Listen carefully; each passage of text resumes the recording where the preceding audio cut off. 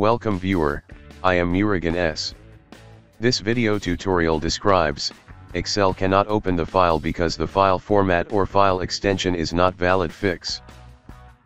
Right-click Excel file, click Properties. Click Security tab, click Advanced. Click Change, click Advanced, click Find Now. Select Everyone, click OK.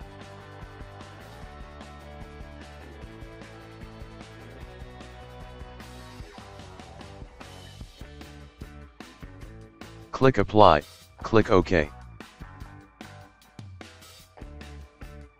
Click Edit, click Add, type Everyone, click Check Name.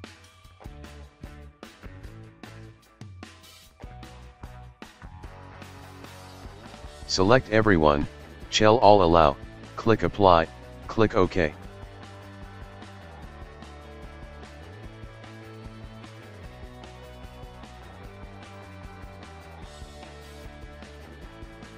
I hope this video tutorial helps to you. Please like, share and don't forget to subscribe my channel. Thank you very much. See you next video.